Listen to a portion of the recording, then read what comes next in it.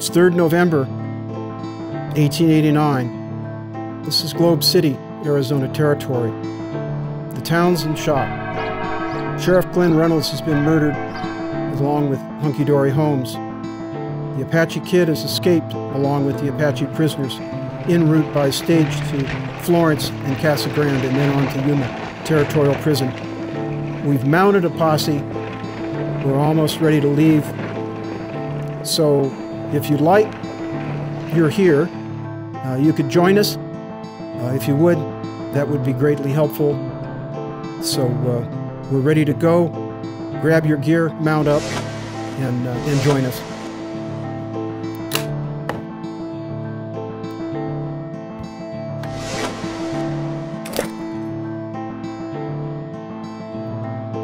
In 1886, the threat of Geronimo had ended with his surrender. For a moment, the people of Globe District breathed a sigh of relief, thinking their troubles with the Apaches were solved. But it wasn't.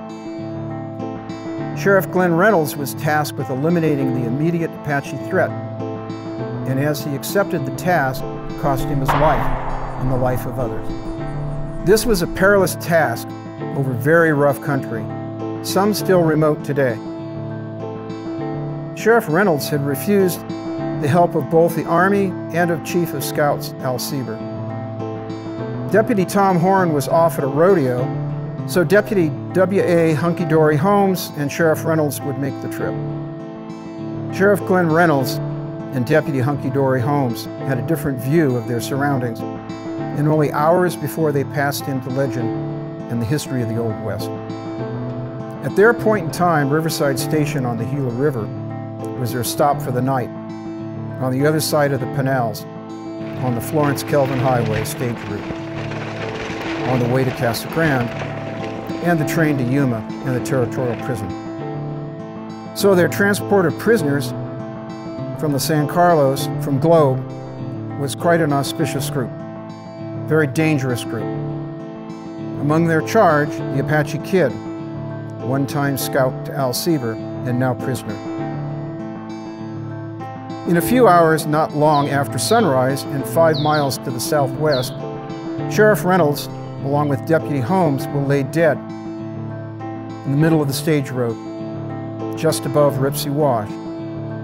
And stage driver Eugene Middleton, not far distant, wounded and near death. The Mexican prisoner, Avat, will be on the way to Florence for help, and the Apache Kid, along with the other Apache prisoners, will be, once again, free. A smoky atmosphere, illuminated by the burning wicks of oil lamps and firelight, the stale smell of tobacco and whiskey, and the damp of the evening, this space was filled with the most dangerous of prisoners, and the Kid.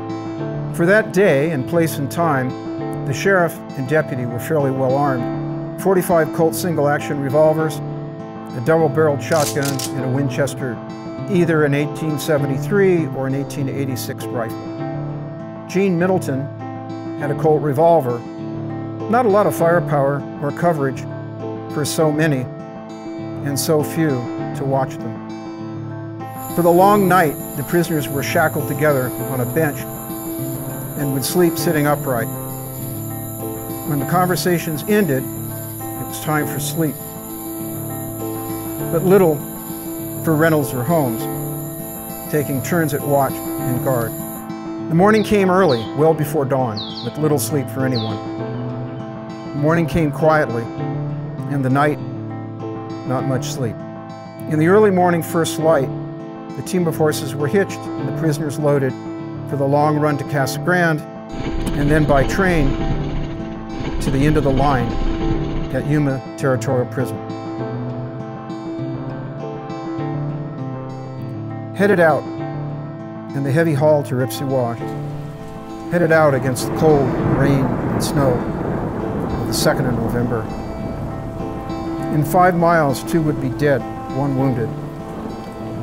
And out of this group, only 3 would live out their lives. Middleton, Avat, the Mexican prisoner, and the Apache Kid. All other prisoners would be shot, hung, and/or captured. The stage rambled out into the chill of early morning and into the disappearing shadows of an approaching morning sunrise. At that point, let us turn back to the day before, yesterday, if you will, and the Globe, Arizona Territory, and for a moment look into the whys of the death of Sheriff Glenn Reynolds and Deputy Holmes. Mistakes in those days could be costly, deadly. In 1889, on the edge of the frontier, there was Arizona Territory. There was great wealth, but with that, there was great hardship and violence. Reynolds was a good sheriff, a family man, but from what is published and in written accounts, he underestimated many things, and this would cost him his life, his deputy's life, and set the territory ablaze with men on a mission, not only to escape and evade capture, but to also be found and recaptured. In 1888, Al Sieber entreated upon me to round up these Apache renegades. By October of 1889, all were in custody, even the Apache Kid. I had my deputy, William Hunky-Dory Holmes, and my good friend Gene Middleton to drive the stage. Brand new Concorde with green and yellow wheels. So, on the 1st November 1889, we left Globe, first light, towards Pioneer Pass, Riverside Station. We made Riverside on the other side of the Gila by dark. It was a short night, up by 4 a.m., breakfast, and away by 5. 5 miles to Kelvin Grade, Gripsy Walk. Upon our arrival, all but 2 were ordered to get down. The Apache Kid and Haskalti. The steep grade, deep sandy wash, we were all told to walk so the stage could move up the grade. First was a Mexican prisoner, Jesus Avat, then myself, and 3 behind. Then 3 more, and my deputy at drag. It was so cold, drizzle, rain, and snow. Our heavy coats buttoned tight against the storm. Gloves as well. Then it happened. My deputy was beset by 3, driven to the ground, and shot through the heart with his own Winchester rifle. He was dead before he hit the ground. Then the other 3 beset upon me, drove me to the ground, and I was shot with my deputy's Winchester. As I fell, I was shot point blank, both barrels with buckshot, into my face. I died instantly. To make damn sure, they crushed my skull with a rock. When that deed was done, they shot Gene Middleton from the box of the stage and left him dead where he fell. Out of all in the party, only 3 survived. The kid, who remains at large, his whereabouts unknown. Jesus Avat, who avoided the bullets fired at him, made his way to Florence for help. He was later pardoned by the governor. And Gene Middleton, badly wounded, made his way back to Riverside Station, crawling in the rain and snow 5 miles.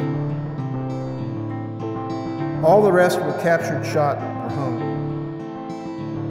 I was only 35 years old and left behind my wife, Gussie, and my 4 children.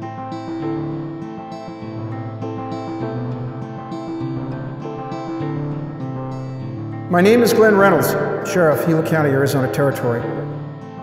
I came here some time back with my wife and 4 children from Albany, Texas, settled on the edge of the Sierra Anchos, ran cattle with the Ellisons.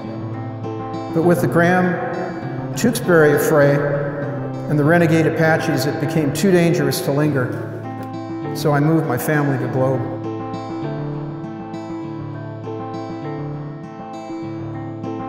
Maybe this would be a story from Sheriff Reynolds, maybe in his own words.